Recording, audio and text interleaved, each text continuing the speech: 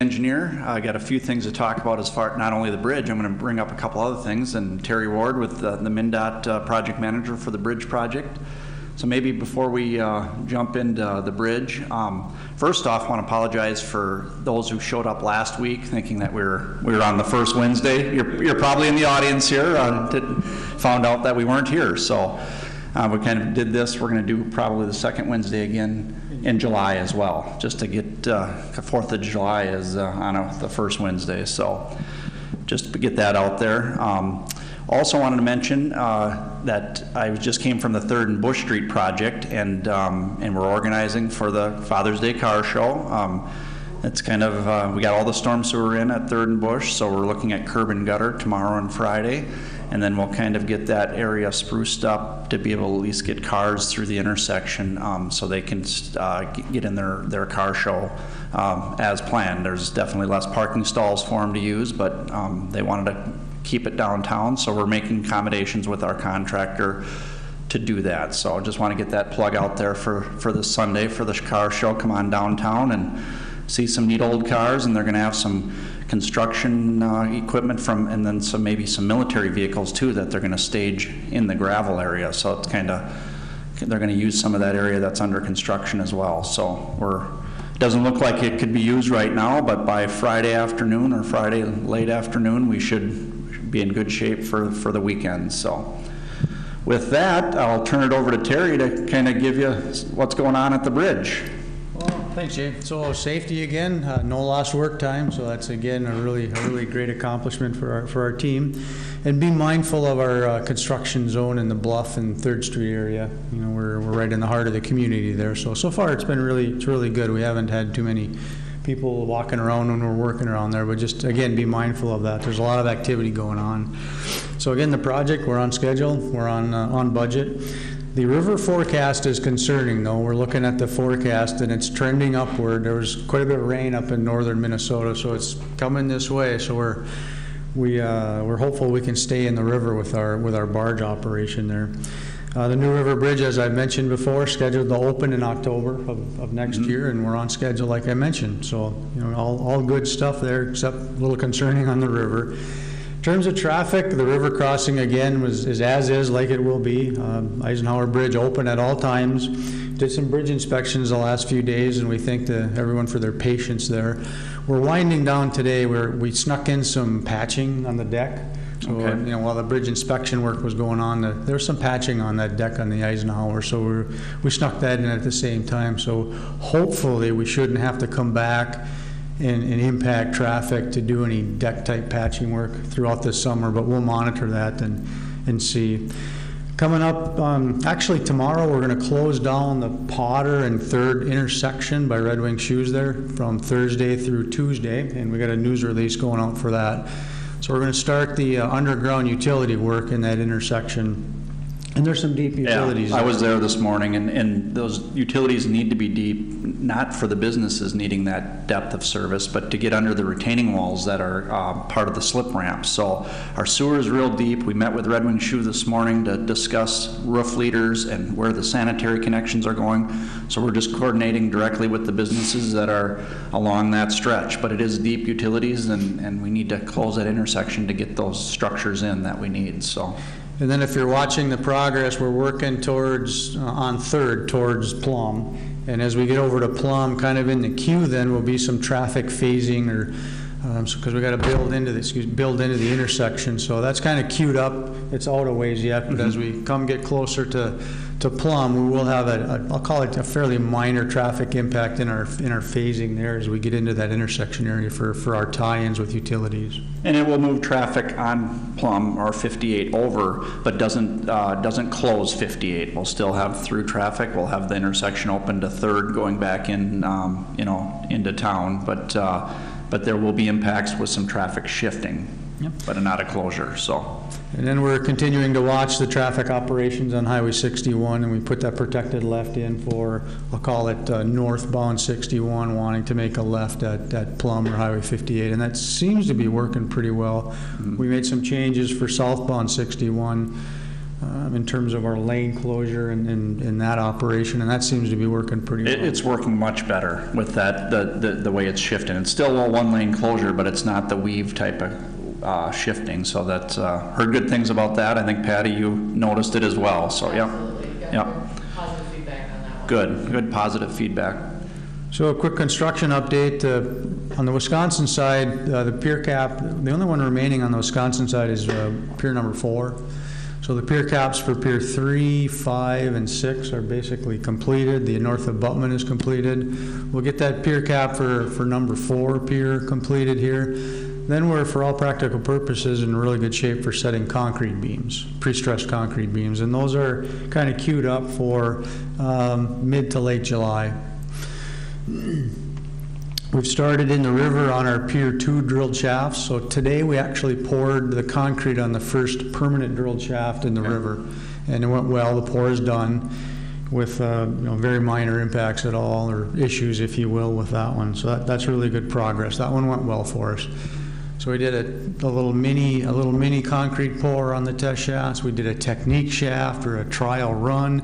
Finally, we've gotten to the first permanent one, and it went really well. So that whole process is kind of the way that works for that sequencing. What's the depth and diameter of that? That's a big one, isn't it, Terry? Yeah, the 4 shafts at pier number 2 are 9 feet diameter, and the shaft itself is roughly 100 feet from water elevation, or 70 feet from kind of the river bottom going down. So it's 70 feet, it'll be 30 feet down from water elevation. So next up, once we get the remaining 3 shafts done at Pier 2, we'll come in and put a big coffer dam, not the mini ones like Piers 3, 4, 5, and 6, but a big coffer dam with sheeting, and then we'll pour a seal and we'll dewater that. And then we'll go down and form up our footing and pour our concrete with those shafts. That ties into those shafts. Into those shafts, Yep. yeah. So that's our foundation for that pier. Once we're all done with that, then we'll go over to Pier 1. We got 2 10-footers there to put in off of Pier 1, off the levee there. Okay. And those shafts are keyed into the bedrock down at that 100-foot depth that you drill into the bedrock slightly. Correct. Yep. We put we call it a rock socket. We actually drill into the rock and socket those shafts into rock at the bottom. So, yep. We'll be going back into Mud Lake soon to work on that box culvert there. So we drove some sheeting. We had to open up that sheeting for flowage because of the fish migration or the spawning period. Wisconsin DNR was requiring restriction in the springtime, which is pretty common. So we're outside that restricted period. We can go back in, put our sheeting pieces that we opened up there, and get going on that extension that we have to do there. And then on the Wisconsin side, the approach fills, we've got the approach fill built up basically to what we call grading grade. If nothing else, if we didn't have settlement issues, we'd put rock on it and then we're ready to go with pavement. But we have to build a 10 to 12-foot surcharge, and that surcharge has to sit for roughly a year. So we're watching the pore pressures and the subsurface conditions, and it's not sufficient enough to make our geotechnical engineers comfortable that we can come in and put our 10 to 12-foot surcharge on there yet. There's too high pore pressures down below in that, I'll call it that mucky type soil that's down there. So we're still playing a waiting game. Again, we got to come back in, put 10 to 12 more feet on of sand, let that sit for roughly a year. Unless things go better in terms of settlement, perhaps we can compress that. Okay. We're not raising the dike, so I've had a lot of people say, hey, are you raising that dike over Mud Lake area in terms of flooding and such? And again, I've mentioned several times, we are not raising the dike as part of our project. You're matching the grade that was there prior to the project. Mm-hmm. So then on the Red Wing side, I talked about Pier 1 already.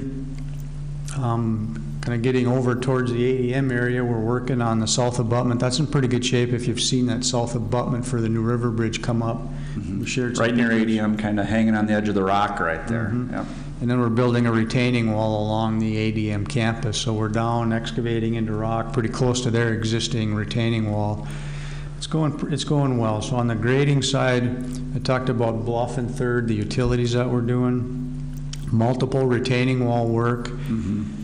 And then just kind of FYI, along ADM, we have a series of vibration monitors, and we haven't picked up much of anything. So we're thankful of that. Probably picking up the trains going by. We're picking up more vibration from the background, and then along Barn Bluff, Yeah.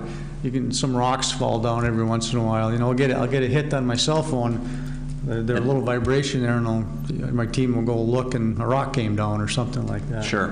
So we can Yep. pick that up with our protocol in terms of monitoring the vibration. Yeah, we noticed the same thing with our Main Street job, that the background vibrations from the train was causing more issues at Broad than our actual construction equipment. So, but it's good to track it and make sure we're building it right and not creating issues for the buildings down there and the tanks and so forth.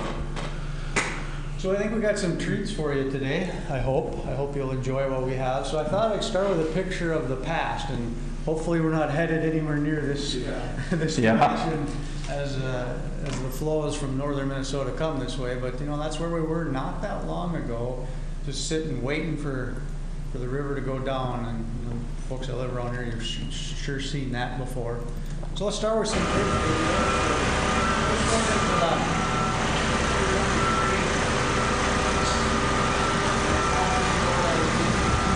At pier number 3.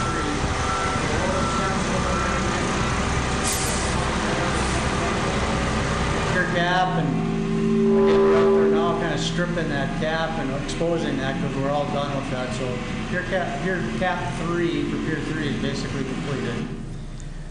That was just a quick view of that. And then the next one, well, this is the drilled shaft operation by Veit. You can see their drilling machine in the background.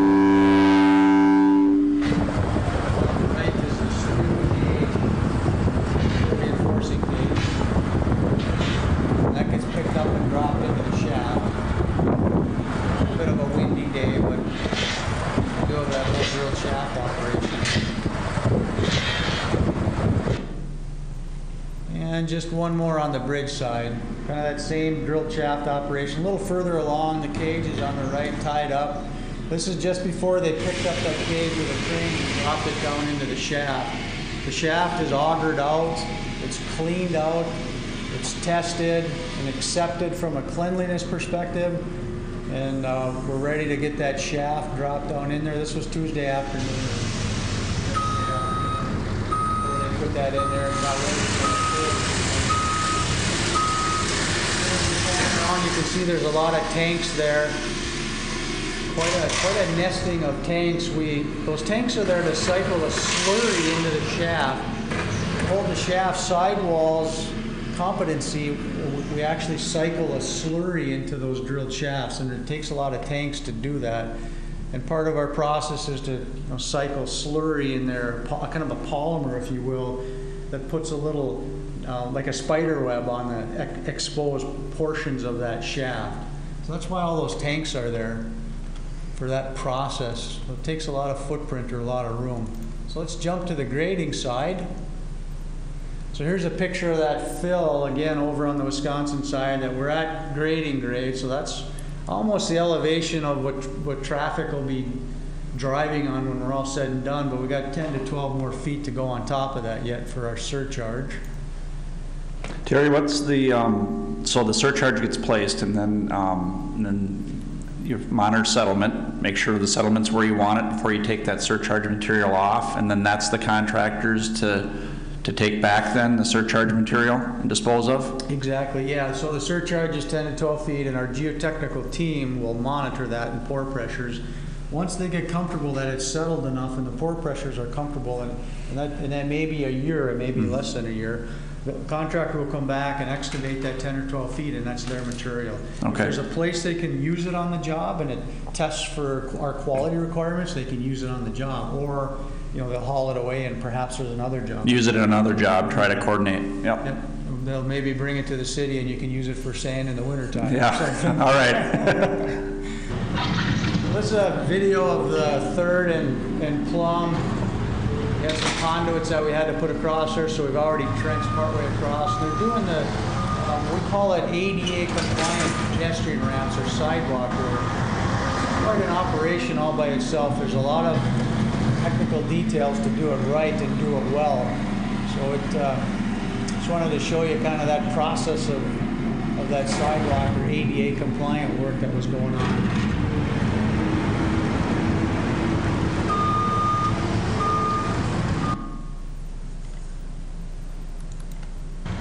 Here's a view of the finished product in front of Liberty's with the truncated domes around there and all the grades set and matching in. And all the whole team is over on the other side working on that area, checking levels, checking elevations, checking drainage and everything. So it's a fairly, again, I mentioned it's a fairly complicated process and challenging. It worked well here. The grades were fairly easy to work with, but you can get some severe grades, it can be pretty tough. And nice that Liberty didn't have a corner door right there, because those always cause trying to get your ramps down when you got entrances that are right up to the corner and making the grades work. So. Yep, and we want to thank Liberty's. We put some plywood on their the restaurant there while we were doing this, so we didn't break their windows, and they were very, very accommodating for us. And here's Bluff Street. So if you look, we found about everything you could find from the old Xcel Energy coal gasification campus there. We found some ducts and conduits and contamination and old piping, old piping. So Jay's been extremely busy with us, working with us, and done a fantastic job. Representing. Very slow going, but you can see why when you're running into that kind of underground. The view kind of the other direction, looking back towards 4th. Panning over to the 3rd Street direction. That excavation right in front of the video is for the new abutment on the bridge.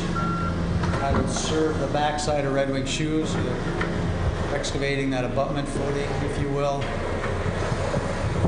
Back of Red Wing Shoes, they're letting us use that area for staging and storage. Red Wing Shoes are very accommodating. Here we're grinding off some existing pavement markings, and then the next phase will be, after this, will be to come in and put the new markings in. So I just wanted to show a removal operation on Plum or Highway 58. Another utility excavation jumping around. Looking on 3rd Street. Utilities coming out on Bluff, and now they're starting to head down 3rd Street. They got their trench there. A fairly deep excavation. So we're checking for contamination and managing the material safety and and all those type of aspects of the job. And finally on the grading side, that same area, you get a little feel for management of that area, the material, the soils, all the stuff that's going on, and then panning over to the south abutment on the bridge over Highway 61, which is in pretty good shape right now, construction-wise. Good view of Red Wing Shoes' cooperation of letting us basically have that back parking lot for the whole construction here. As you can see, we needed it. There's a lot going on with utilities and everything else going to build bridges and so forth. So they've been a great partner to work with. Yep. So I wanted to, on the special side, and hopefully you'll find some of these interesting, I wanted to start with a picture of where we were before we started. So you can see some, the buildings there in the forefront that we actually have removed. In front of ADM, then their tanks and the trees and the bridge, and on the right side of the picture of the Eisenhower, you can see the bluff and the trees and such. So just kind of a look back on where we were before we started in that particular area. And then just think about, we've put a temporary bridge in here, and we've got a button hook now coming through here. You don't see all the buildings, but the buildings are gone, billboards are gone, and we've got a lot of equipment that we saw, an excavation, a lot of work going on here. You got a south abutment coming here, the River Bridge abutment. So again, just to kind of look back and, hey, where were we when we started? When I used to have hair. So this is a picture we found just a few days ago by ADM, by their retaining wall. And we put it up on Facebook, and it got a lot of interest. So I thought I'd show the picture again and just tell you what this is. So this is a foundation for a building that corresponds to a dry cleaning plant of the Red Wing Laundry and Dry Cleaning Company, which appears on maps between 1910 and 1917. Mm-hmm. So the building stood, at least our historical team thinks, until about 1943. We just put another picture up today. It's a little hard to see, but of what we think was that building. It's up on our Facebook page back in 1942, an old photo that we found. So So the bottom line is, when we find stuff like this, we've got to check with our historical team, hey, we found this, here's what it is, can we continue on working, or do we have to come in with our historical team and do some more excavation and research and document things? And that's just all part of our stewardship, if you will, of the history of Red Wing. Sure. Just to give you a kind of real world example of how our team works. So this one is that same area I showed you the picture of, the video from Soren's Bluff up there. So you can see the button hook and the buildings gone and the temporary bridge. All those trees gone along ADM, and cranes are working south of Butland. And I just found my way up there one day and I thought, oh, what the heck, this is a pretty cool view, and just took a little video for you. If you find that interesting or not, I just thought I'd share that. Traffic flow. Seems like people are, very well accustomed now to going out on 61 to take the button hook to get over to Wisconsin. A couple more. We've got, let's see, this one, see if I can rotate it for you. Not doing so good. This one was a picture. This one was a PDF.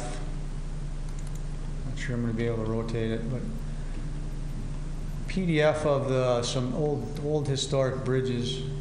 It shows the Eisenhower, and it shows actually a previous bridge to that. And I'm not finding in this version how to rotate it, so I got to apologize for that. Let me just check this real quick. No, I won't spend any more of your time. But we have this, and we'll probably put this up on Facebook. Again, sorry, I thought I had it rotated already for you. But it's 124 pages of the history of the Eisenhower. There's, again, it's sideways, but another view looking the other way. And we'll probably share this up on Facebook.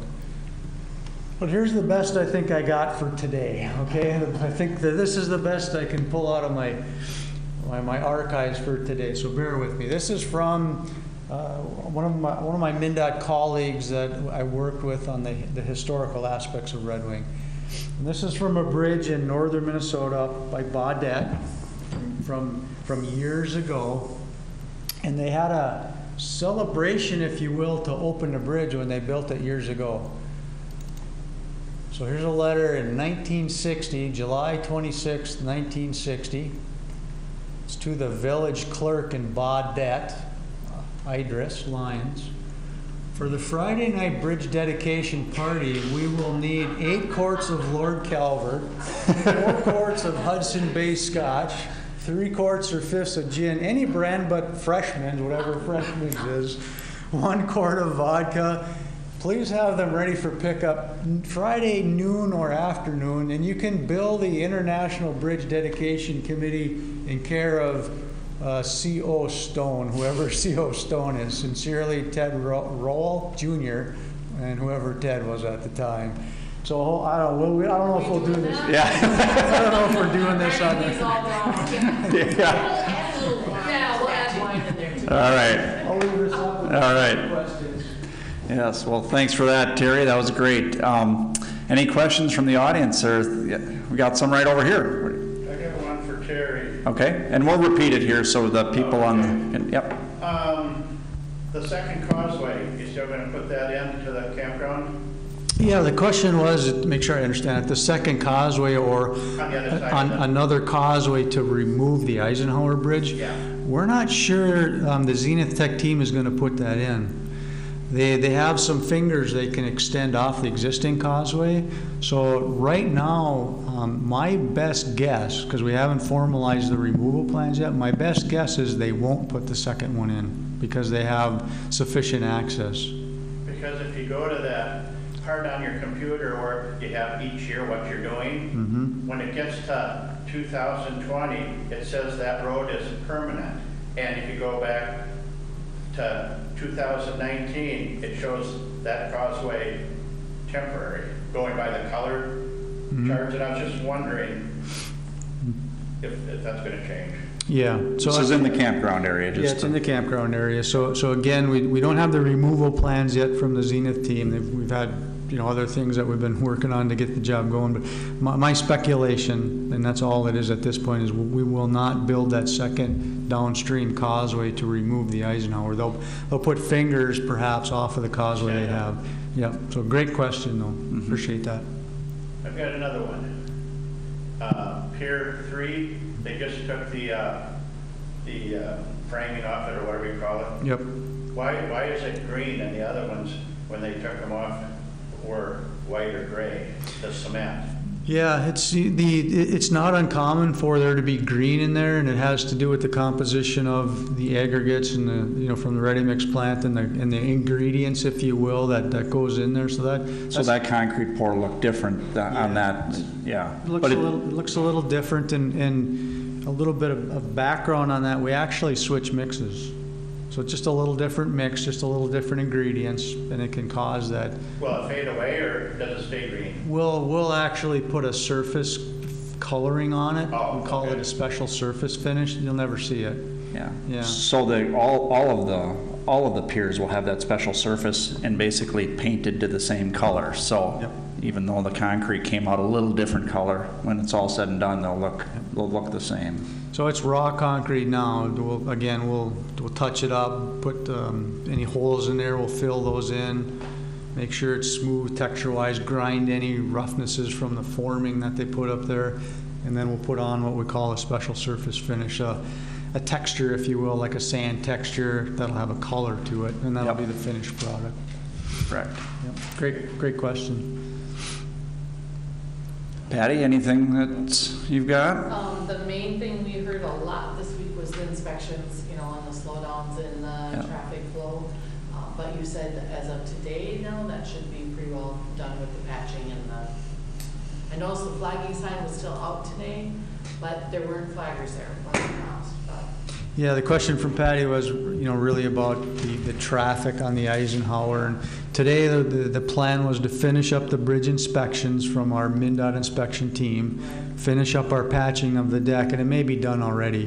I'm fairly confident it will be done today. The hope moving forward is we don't have to have any similar operations out there to work, do patching on the deck or anything. That doesn't mean that we won't have periodic flagging for permanent elements that come to the project for construction, but I don't anticipate day-long flagging operations for the rest of this summer like we had for the inspections. So the inspection, the Eisenhower's on an annual inspection basis, right? And this was, of course, we noticed this years before we ever had a bridge project. We remember, okay, it's inspection day, and there'd be a day or two of them doing that annually. And they'll have to do that again in 19 as well to check the bridge. I don't know how in depth they are, if they change what they need to do operational wise each year, but. Yeah, well, what we've been doing on the Eisenhower lately is an annual, what we call a fracture critical inspection. It's a very in-depth inspection. So we believe this was the last fracture critical inspection of the Eisenhower Bridge. Next year, our bridge inspection staff may come back. If they do, it'll likely be a much more cursory type review, if you will, not an in-depth, thorough fracture critical review. Okay. I've talked to them already just to get a feel for what could happen next year. And then again, we'll, switch traffic by October, traffic's off the bridge, and then it's the takedown or removal phase that we get into next year. Yeah. Yep. And then when the traffic's on the new river crossing, of course, that bridge will get on its own cycle of inspections, and there'll be impacts during those inspections. Probably not the same with a wider, we have shoulders now that snooper trucks can sit off to the side. There'll be a different operation with the new bridge. We have more room on that deck to be able to get their equipment up there and not impact traffic as much. And that hopefully. should be every 2 years, because that bridge is not, the new bridge is not fracture critical. So they'll move that to a 2-year cycle. Likely a 2-year cycle. Okay. And Patty, if I could give you a little bit of talk about your tours that you're kicking off. Oh, yeah. I was going to hope we mentioned those Yes. today. Yes. Yeah, Patty got a hold of us, and we're in the tour season again now, right? So we're excited with that, and I don't know if the times were confirmed. Are they confirmed for 11 o'clock next Thursday is the first one? 21st, Yep. 11, and that'll be the Minnesota side. side? The Minnesota side, and we're meeting at the Third and Bush, or Third and Plum parking lot right there, the mural parking lot for the Minnesota one. Yep. And then June 26th at 1 p.m., and that's going to be the Wisconsin side. Okay. So we'll meet at the Harbor parking lot. June 26th at 1 p.m. at the Harbor Bar Yes. parking lot, and take a look at the Wisconsin operation. So Terry, I've been organized wise, we're kind of thinking the first one will be the Minnesota kind of stuff going on, the utility, a lot to look at down in that area, and then the next one would be the Wisconsin side work. So. And I think it's appropriate if people want to do both, right? They can, Absolutely. if they want to do Sure. the Minnesota side and then get a Wisconsin side, that I think that's appropriate. And Patty kind of acknowledges that that's fine. Yep. And you'll be Patty, you'll be handling the reservations. So Limited to 25, so. So get down to the chamber and get registered for the tour, and yep, unlimited to 25 for each of those days. Get another question. This is the last one. One more question. When they get to the big steel beams or whatever, do you have any kind of a time frame for when that'll happen? And how are they going to put those last ones up out in the mainstream out there? Yeah, the question was the steel tubs, I call them. There's for the New River Bridge from the south abutment over to Pier 3. So from the south abutment to Pier 1, Pier 1 to Pier 2, Pier 2 to Pier 3. There's 3 runs or 3 lines of big steel tubs that we're going to have to erect for the superstructure, if you will, of the bridge. The question was, well, one of the questions was, do we have an idea how they're going to get to the project? And the contractor's still thinking about that, Xenotech and their team. So that's a challenge all by itself. How do you get those? And then think about how do you get them by ADM, that south abutment side, because if you got them on a truck, that portal of the Eisenhower is not that big. So it'll be interesting. Their team is still kind of looking at that, how the answer to that question. But in terms of how are they going to erect the span, so first of all, if I start at the south abutment, they're going to get that up by those tubs up on top by the ADM, and they're going to launch them to Pier 1. On top, they're going to push them or cantilever them out over the top of the railroad tracks, because we can't shut down the railroad tracks. We can't have cranes down below sitting on the tracks and picking those steel tubs from the levee and then moving them over and putting them in place. The railroad will not let us do that. So it's the first time that MnDOT has done that in the state of Minnesota on a MnDOT job. We're going to, what we call, launch those tubs or push them from land by ADM out to Pier 1. How about from 1 to 2? Yeah, so from 1 to 2, it looks like they're going to put a temporary pile bent in the river and then piece them together as they put them up, shorter sections, and then put them together or anchor them together. So so bear with me for a second. So on the south abutment to Pier 1, they can put it all together and push it out. It comes in sections, so they got to bolt it together so they can put it together and push it out. Between Pier 1 and Pier 2, they'll have to put it up kind of in sections and then bolt it together as it's up in the air. So think of a temporary pier. Yeah, the temporary pile bent is basically they're creating a temporary pier, driving something into whole. Yeah. Yep. So the access that they were planning to build into the river, they had temporary piling for their trestle. You can just think of a temporary pier. That's why it's so critical that we get going on these drilled shaft operations, get up and out of the water with Piers 1 and 2, because we can only put that temporary pile in the river outside of the navigational season. We can't do that during the navigational season. And as a team, we understand if we miss that window of time this fall and winter season of getting that temporary pier out there and getting those tubs up on the new piers, we've lost a whole year.